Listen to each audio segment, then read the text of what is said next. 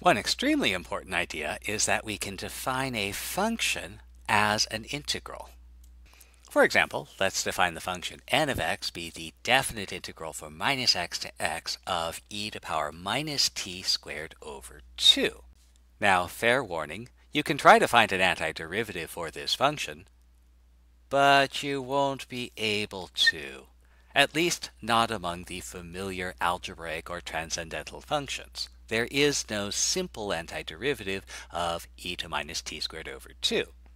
Nevertheless, even though n of x is defined as a definite integral of this function, we can still find quite a bit about n of t. And so let's start off by showing that n of x is 2 times the definite integral from 0 to x. So let's do this problem the hardest way possible and not draw a graph. Let's not. Let's actually draw a graph. So the geometric content of the definite integral says that n of x is going to be the area of the region under the graph of y equals e to the minus t squared over 2 above the x-axis from t equals minus x to t equals positive x. However, it's useful to note that y equals e to minus t squared over 2 is actually symmetric about the y-axis. And the beautiful thing about symmetry is that it tells you some things are equal. In this particular case, it tells us that the integral from minus x to 0, the area of this region, must be the same as the integral from 0 to x, the area of this region. Is that useful? I don't know. Let's try it and find out. If you don't play, you can't win. We know that n of x is defined as this definite integral. We also have this additivity property of the definite integral. We can split the integral at 0, and so our first integral runs from minus x to 0, and our second runs from 0 to x.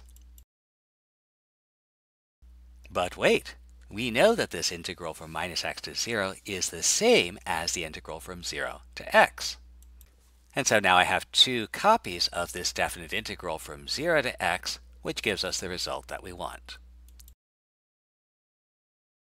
Well, let's see if we can find some actual function values. How about approximating n of 0.1? Again, it's worth emphasizing that you can try all you want. You will not find an antiderivative of e to the minus t squared over 2 among the familiar functions. Nevertheless, we can still approximate n of 0.1. We'll try a linear approximation. But we'll need a value of n of x, where x is close to 0.1, where we know both the function and its derivative. Since n of x is defined by a definite integral, then we know n of 0 is 0. What about n prime of 0? The fundamental theorem of calculus tells us something about the derivative of a function defined as an integral from 0. Unfortunately, this function is defined from minus x. Fortunately, we showed that this could be written as a function defined from 0. So we can apply the fundamental theorem of calculus to find the derivative. And that tells us that n prime of 0 is equal to 2. And so now I know the function value, I know the derivative, so now I want to write the equation of the tangent line.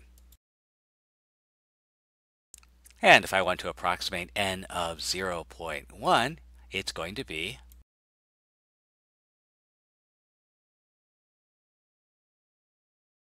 let's talk some limits.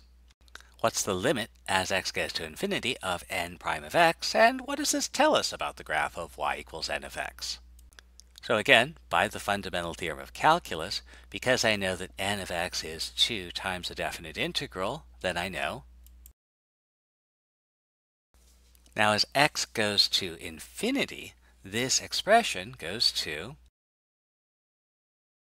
0.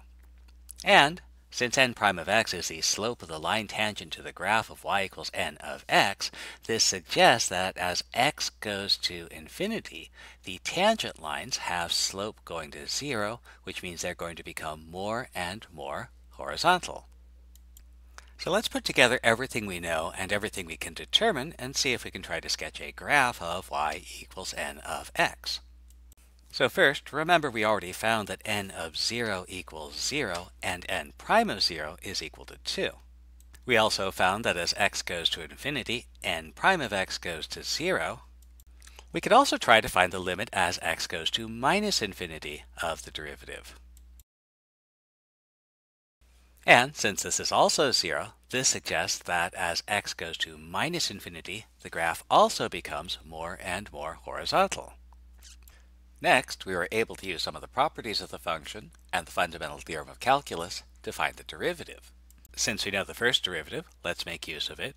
From the form n prime of x equals 2e to the power minus x squared over 2, we see that because exponentials can never be 0 or negative, n prime of x is always positive.